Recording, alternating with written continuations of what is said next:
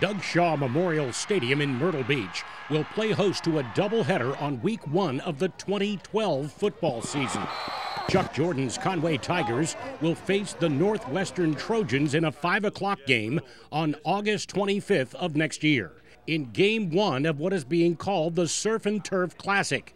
That will be followed by the Myrtle Beach Seahawks hosting the Irmo Yellow Jackets. I think this event could be one of the biggest events in the country in high school football, without a doubt, and I think it's headed in that direction already. I've already had people call me that have heard about this wanting to get in. A Texas marketing firm that will coordinate the event promises to bring fans to the beach from all over the region. My first call is going to be to ESPN and say, look what we're doing.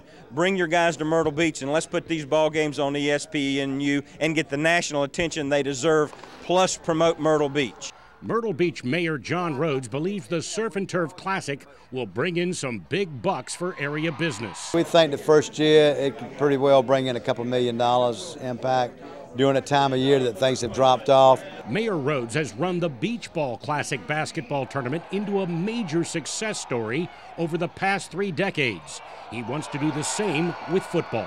And you could be 16 teams for it's over with. Because, I mean, you can look at 4 games a day, easy. The Surf and Turf Classic will expand to 4 games over 2 days in 2013, with North Carolina powerhouse Richmond County playing Myrtle Beach High in one of the matchups. Mark Haggard, News Channel 15 Sports.